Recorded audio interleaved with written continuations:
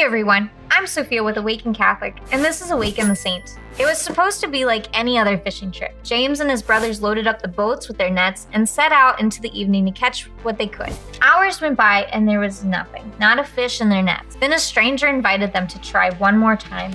Hesitant at first, they went back out to try. It was this moment that started James and his brothers on the journey of a lifetime to follow Christ as his first disciples. Their nets were overflowing with fish, threatening to sink them on the spot.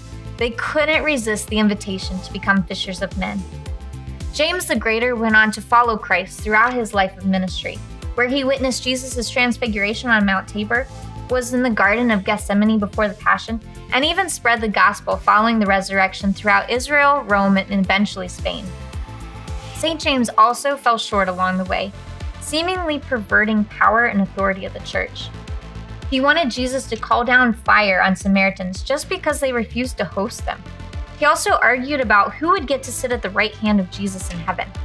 And to top it all off, he fled in fear in the garden when Jesus was led off to be crucified, only to see his teacher and friend after the resurrection. The actions of St. James wouldn't necessarily make me immediately think he was the greater, and he was simply given the title to differentiate between St. James the Lesser, who was another famous apostle. What his actions do show is that he was a human, trying to know Christ, to figure out what exactly the Son of Man desired for his church. He fell, just as so many Christians and leaders of the faith before us have, but he still went on to proclaim the good news until his martyrdom. He became the first martyr of the faith in 44 AD, when he was beheaded by King Herod Agrippa for preaching the story of salvation he had come to live and know firsthand. St. James wasn't permitted a burial, so some of his fellow Christians took his body to Compostela, Spain, where they had ministered for years.